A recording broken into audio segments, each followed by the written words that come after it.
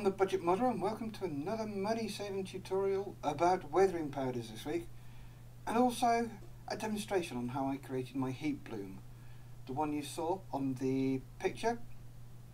Right, the main ingredients that you'll need today is Pastel Chalks. That's it. I got these from a German style supermarket over here and they cost me $4.99, and I can make any colour I want to. So there you have it. Another cost-saving idea from the Budget Modeler. Now, the demonstration.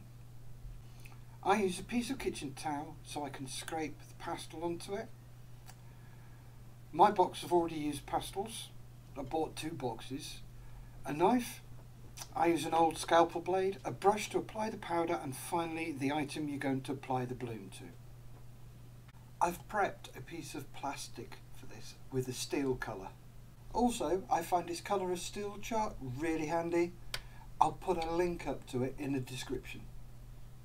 The first colour I'm going to do is a dark yellow. This is done by scraping some of the yellow pastel onto the kitchen towel. Now scrape a bit of orange and then mix the two together with a brush.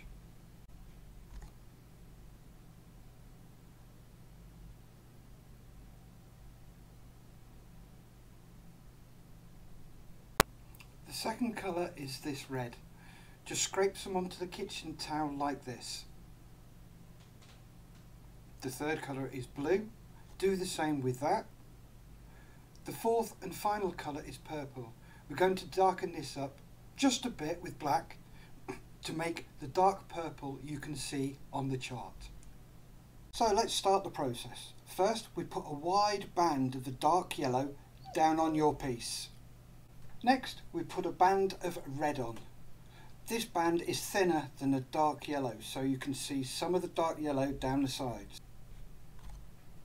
Now a blue band, doing the same as the red, slightly narrower band so you can also see the dark yellow and the red outside of the blue. Finally, the dark purple band. This goes straight down the middle, so then you can see the blue, the red and the dark yellow outside of it. There you have it, a bloom effect on steel using my version of weathering powders. I've added this picture here because when you put it up to the camera you can't see the bloom effect very well at all. So, hope you enjoyed it. Remember guys, if you like what you see, please subscribe to my channel, help it grow, get the message out there to as many modelers as possible. Like the video and ring my bell. Remember, stay safe, keep on modelling.